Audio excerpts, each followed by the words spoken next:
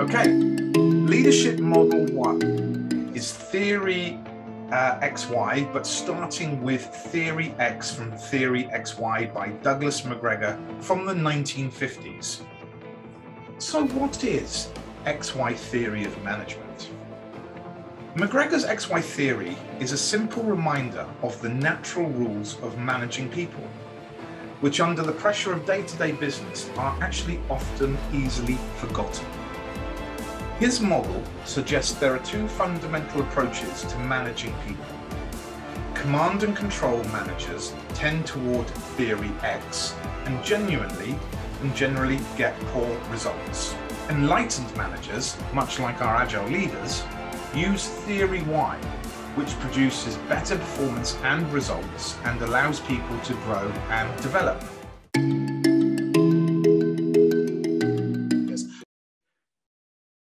To share the significant difference in these theories, I'm going to start first with theory X and its negative approach before sharing theory Y as the first positive model today. So let's have a look at these attributes from theory X. The belief is an optimistic view of human nature. Is a pessimistic view of human nature. Sorry, not an optimistic view. Gosh, got that wrong. Its change model is that most people must be coerced, controlled, directed, or even threatened to ensure that objectives are met. This is not good at all. The values is obedience. And lastly, the behavior is autocratic. And this is why it's absolutely common for our command and control bureaucratic leaders to follow a model like this, which is obviously completely anti-agile. Now, let's look at obviously the good path and the good half here, theory Y. Let's look at the 4 attributes for this leadership model. Its beliefs are an optimistic view of human nature. The change model is that average humans will accept and seek responsibility to achieve goals to which they are committed. You've got to realize, how agile is that? That is exactly what agile leadership is all about. And yet this was written back in the 1950s. The values are around responsibility, and we want that responsibility and accountability and ownership in our agile ways of working. And lastly, the behavior is trust. So you can already see how from these contemporary leadership models, these have directly started to influence the modern agile leadership that we have in the 21st century. Let's look at leadership model number 2, which is situational leadership from Paul Hersey and also Ken Blanchard, and it's from 1969. So what is situational leadership?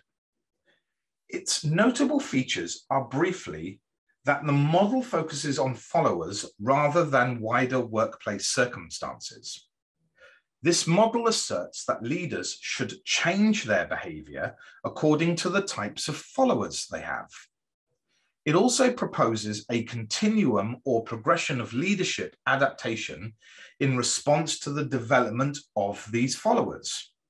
How agile is that? Let's have a look at the 4 attributes of this leadership model. Its beliefs are talent and commitment. Its change model is direct, coach, motivate, or empower based on each person's talent and commitment. Its values are honesty. And its beliefs and behaviors are versatility.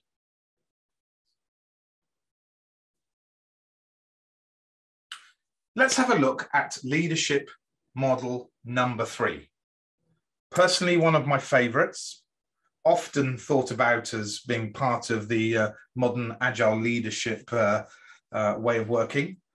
It is Servant Leadership by Robert Greenleaf, and this was written back in 1970. So what is servant leadership? Now, the idea of servant leadership is simple, that the leader serves the followers or a cause which benefits the followers in some way. A leader who embodies this is not leading for reasons of status, wealth, popularity, a lust or a need for power. Instead, they want to make a positive difference to the benefit of all, or at least the majority of the followers they have. Now, crucially, a servant leader also tends to do this knowingly and willingly, and sometimes at his or her own cost, as he writes in the book. Let's have a look at the 4 attributes of this leadership model and how they play into the world of agile leadership. So, firstly, its beliefs. Organizations do not contain all the self-correcting mechanisms to ensure individual or team success. The change model. Obstacles are identified through active listening and empathy and must be removed for teams to thrive. Values are humility. And lastly, behaviors are determination. So we now move on to the 4th leadership model. And the 4th leadership model is transformational leadership from James McGregor Burns in 1978. So what is transformational leadership? It's a style which is utilized by leaders possessing specific traits who look to work alongside their team members to identify change and develop next action steps. Most importantly, these leaders transform others, just like agile leaders do today, developing and empowering their individual followers to become leaders and of themselves. It is particularly often used in change management and strategic planning today to develop and deliver a specific vision for the team or an organization, or to aid in changing the culture of a company. And it is a great book. So let's have a look at the 4 attributes of this leadership model. The beliefs. My world is in need of transformation or change. The change model. Focus on strategy, long-term goals, build on people's need for meaning in their lives. The values. Goals over followers' self-interests. And behaviors. Intellectual stimulation promote creativity and innovation, just like those of the agile leaders today. So, with those 4 contemporary models, we can now have a look at the modern leadership model known as agile leadership, created and evolved by many contributors since 2001, probably some would say even earlier, with DSDM and XP and Scrum from the 90s, including everybody here today. So let's have a look at the 4 attributes for this leadership model. Beliefs. Agile leaders in general believe that their world is uncertain, competitive, complex, and subject to technological change. They can articulate the specific drivers of uncertainty in their business domain. Agile leaders understand the nature of complex systems and can identify the interacting components that affect the business's future, those that are under their control and those that are not. They are well read on the competition and also relevant emerging technologies. Next, the change model. The agile leader recognizes that the organization must change as the uncertain, complex, competitive future unfolds. Now, The litmus test for all business decisions in this changing world must be the addition of value to users and customers, delighting the customers.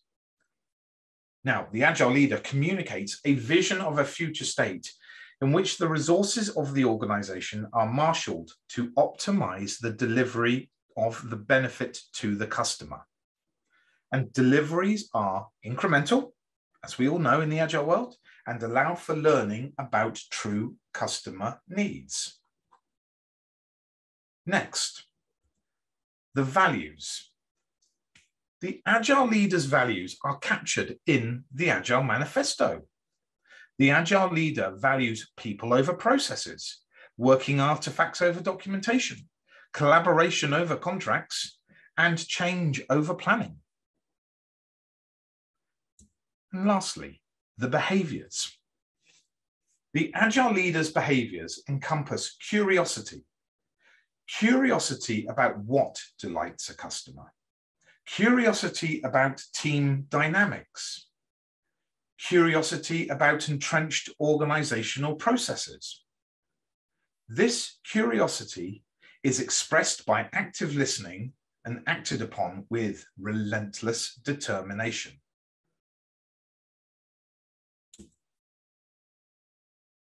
So as I said, we had a quick talk today, parting thoughts. Firstly, I wanted to share the 4 books which have helped what I personally believe is part of that Agile leadership evolution. And here are the references. So if people want to screenshot this page, take a photograph with their phone, please do. I will leave it there for a few seconds. But genuinely, these are the things that I think truly have underpinned what our modern Agile leadership is actually all about. Okay, I will move on. I can always come back to it if somebody wants to see it at the end. So, my parting thoughts from the attributes that have been shared this evening from the models that I've discussed and that I've just been sharing with you. As part of, I suppose, that leadership journey that I've been on personally in my career. In an Agile organization, the Agile leadership model has the responsibility to replace command and control. And the organization's leaders believe that the future is uncertain due to the impacts of technology, competitors, and control. The organizations, the uncertain future is best addressed by organizations trusting and empowering the people to understand and have the versatility to collaborate with the customer. Having clear goals for the whole organization encourages a one-team approach and a determination to work together to succeed. And by setting up an environment that enables divergent thinking, this leads to the creativity and innovation needed for the organization to evolve and adapt. And finally, but most importantly, Agile leaders need to replace traditional activities like, for example, somehow building sales forecasts with curiosity about what's actually going to delight the customer. And that is it. Thank you everyone for obviously coming to my talk today on what I believe is the evolution of Agile leadership. And obviously very happy to take any questions. And obviously great to see some people from teams I've worked with. And so if anyone wants to ask a question, please do let me know. There's a great question here from Mary. Mary, thank you very much. Have you experienced a situation where a new leader comes along and puts things back in reverse? Yes, I have. I've experienced that firsthand. I experienced that in a previous organization where, for whatever reason, the senior leadership really were having friction with, obviously, I suppose, the new ways of working in the technology parts of an organization. It was causing friction with the sort of the standard bureaucracy managed parts of the world. Of the organization and the business as a whole. They actually, unfortunately, got rid of my boss, who at the time was the CTO, and actually got rid of him and brought in somebody who literally was going to revert back to, I suppose, standard bureaucracy, standard micromanagement, and wanted to eradicate agile ways of working and agile leadership in the organization, and went back to a real world of command and control. Needless to say, I was fighting against that. He was my new boss. He got rid of me as well. So yeah, I've actually been let go because of my beliefs in actually wanting to support teams and people in organizations. So yes, Zalika asks, will the slides be made available? Yes, they will. Absolutely. You're here. You're very welcome. David, very welcome. Fred, thank you. Ash, thank you. If a smaller, so Lavisa asks, if a smaller ask should start with agile ways of working, what would you start with? Great question. I would actually, and this, I was saying to the amazing Women in Agile Africa team before all of the participants arrived, that I'd been doing a 3-hour agile coaching session right before this talk. So I was already sort of full of energy anyway from having done that. And we've actually just been having this exact conversation. And one of the things is to actually think about the context of the organization, the context of things like organizational complexity, the context of domain complexity, the context of technical complexity. Actually, how big is the organization? Are you geographically distributed? Do you have multi-platform legacy? Are you a new startup? So there are many, many options to actually think about and consider when starting a particular agile way of working. For me, it's all about context. There is no point, obviously, being in a startup with the sort of the baby Jesus version of Agile and the immaculate conception of a product backlog, the arrival of this magically by someone who's written this and actually sort of just starting work with it in a large scale environment. And there's no way, with a small startup with 2 or 3 people, you're going to start implementing SAFe. So, I mean, genuinely, you've really got to think about the context which you are facing. And if you are truly a small startup, there are certainly things like the exploratory life cycle you could be doing, setting experiments, setting hypotheses, being very, very agile with that sort of thinking, long before you even need to start thinking about Scrum or Lean or Kanban or some other way of working as well. There are really genuinely many different ways of working out there to sort of kickstart you. Conrad's got a question. Recently, the concept of emotional intelligence is getting more important in the context of agile leadership. Yes, the whole thing around emotional intelligence, emotional quotient as well is fundamentally important. You've got to care. I mean, absolutely, right? And look, some of my team are here today from our partnership. And I hope they don't put in the chat that I don't care, but hopefully they realize that, I care. They all know, and certainly with everything I do, Conrad, to that point, that it's all about people first. I don't even start talking about Agile until I start talking about the people, the goals we want to achieve. And then it's usually trying to build a hybrid Agile way of working that's right for the context of the organization. But people are the primary determinants of success. You go back 10, 12 years, and I guarantee you, if you'd asked Giles back then, I'd have probably said, 80% of this is all around the methodology and the framework and the tooling and everything else, right? And 10 to 20% is just about telling the people what to do.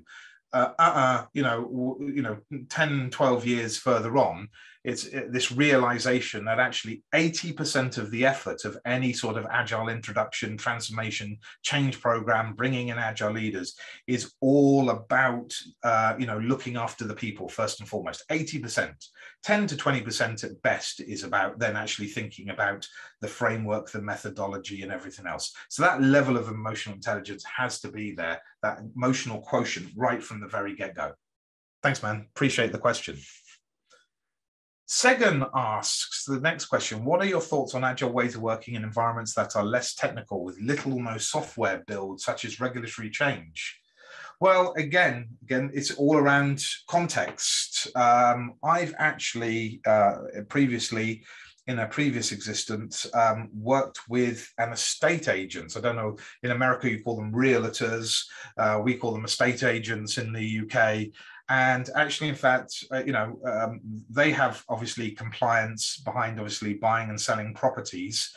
But at the same time, they were doing everything in a very slow way, sort of creating silos within the organization design themselves, not getting feedback quickly, and not being able to adapt to change, which is what obviously Agile is all about. And so I coached one of the guys to become a sort of proxy scrum master / agile leader within the organization and start changing the organizational design and approach and processes. And they used to have sort of 3 quarterly lead times and quarterly targets to work towards, sometimes half yearly. Far too long, feedback far too late in process. They cannot adopt and adapt to change quickly enough. And as such, he started putting in 2-week cycles. He didn't call them sprints, he called them cycles. But genuinely, they would set themselves targets, working as collaboratively as together as possible. He changed the mindset by being that agile leader, and actually ended up with them actually then obviously having a pseudo proxy retro at the end of 2 weeks to take the feedback of what they had learned in the business and what had changed within those 2 weeks, and then were able to inspect and adapt and actually move on and actually try something new, setting different experiments, different hypotheses, etc., etc. And this was phenomenal. All of a sudden, they became, within a 12-month period, the #1 estate agents in the town. They were getting the first new houses before anybody else was. They knew, thinking about things seasonally as well, when new students arrived into the town. They needed to make sure there was a propensity of rental properties for them to start having for when the new season started and the new term started as well. And so obviously a half yearly or a quarterly program for them was not going to work in that world. And as far as I know, they're still doing successful, as today as they were back then, but they've changed the mindset and the collaboration and the way of working and the level of communication. That's agile as far as I'm concerned. Just the fact they're not necessarily doing sprints and they're not using a ticketing system like Jira to start working on something. For me, I think that is as agile as they possibly can be. So great question. Thank you very much. Selma's asked, Agile is good for knowledge work. Can we use it in industrial work? Well, I mean, I hope so, yes. To be a great servant leader, to be a great mentor, to be a sort of protector of the people, making sure people are the primary determinants of success. Yes, you should be able to use it in any form of work. And I hope, when I started and I had CTO and CIO leaders, I've been working, this is my 27th year of working. When I started working, I worked under command and control, bureaucracy, micromanagement. Agile was in its early days. Even XP and DSDM and Scrum in the 90s was early. And as such, the one thing I used to do was I railed against it. I always fought against the machine, rage against the machine. But I always said to myself, I never want to end up being like those people who were my leaders, well, I can't call them leaders, managers, shall we say. And the challenge was, when I started being a manager and leader, I was dreadful. I was awful, because all I was doing was emulating their behaviors. And I know I needed to change, right? But I'm hopeful that now that we are 20 years later, and a lot of us here who've been on that journey as well, and I know there are a lot of leaders, and no shock there as well, right? Those people, we are now the modern leaders in modern organizations, right? I operate as a CTO in a business. And as such, it's my responsibility to make sure that that sort of mindset, that way of working, this agile leadership mantra, is actually what becomes modern leadership in organizational design. We shouldn't be classing it as agile leadership. It should just be modern organizational leadership for now and the future. And therefore, yes, it should be the leadership style in industrial organizations as well as in technology organizations as well. Would anyone agree with that? Shock, would you agree with that? Yes, he says. Awesome. Thanks, man. Appreciate it. Any other questions? If not, I'm very happy to say thank you very much to everybody at Women in Agile. Guys, just before you disappear. Yes, Mary. The first question I asked about, leaders coming into organizations and just putting everything in reverse. The way you answered that was almost exactly how Sherry Silas answered that question yesterday at a webinar she was hosting. But my question here is this: how can we stop that from happening? Because imagine all the effort and the money and the emotions that have gone into transformations, only for a new leader to come along and to just, put everything in reverse. It is not very nice. And when something like that happened within an organization, Sherry was saying she heard that some of the people that had, bought into the way of working left the organization. Well, I've got to say, I will say this as well, because obviously she's got a very similar experience to myself then. I was in an organization when that happened, when they got rid of the CTO, and then ultimately myself later on. And the CEO remains nameless, but stood up and actually said, this thing, working smarter rather than harder. I hate this phrase. I want you all to be working harder rather than smarter. And I kid you not, the following day, the first wave of resignation started happening. Exactly the same experience. To answer your question, though, I don't think 20 years ago, with the creation of obviously an agile manifesto, an agile movement, right, which we are all part of and we all want to see in organizational design, there were not enough agile leaders, right? And as such, it's taken people like me and many others that are here today, those 10, 20 years to actually go up the sort of the typical corporate ladder in an organization and to sort of reach that top. And now to have the influence right from the top downwards through an organization.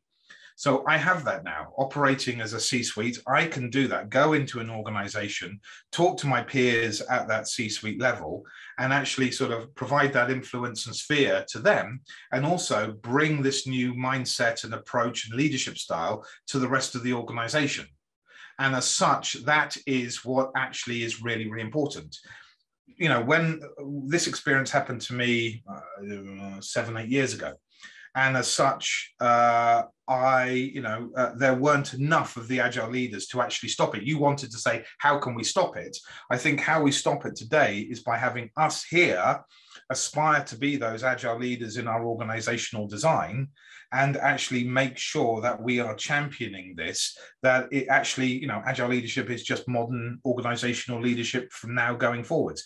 I aspire that people that I'm responsible for in the workplace, that they no longer see command and control, micromanagement, bureaucracy, and that 5-10 years into the future, they never have to. It's just not part of the organizational design. The future will be us in, this agile leadership style, from those 4 contemporary models I was sharing, really do become, the sort of the modern leadership sort of style way of working. Shock's got his hand up. Yeah. Hi, thanks, Giles, and thanks for the shout out. And I was just going to respond to Mary's and just follow up with something you just said. So, especially it seems everybody on this call, part of the role of being a leader is managing that tension. So you kind of got to accept and lean into that, and you got to recognize which levers you got to pull.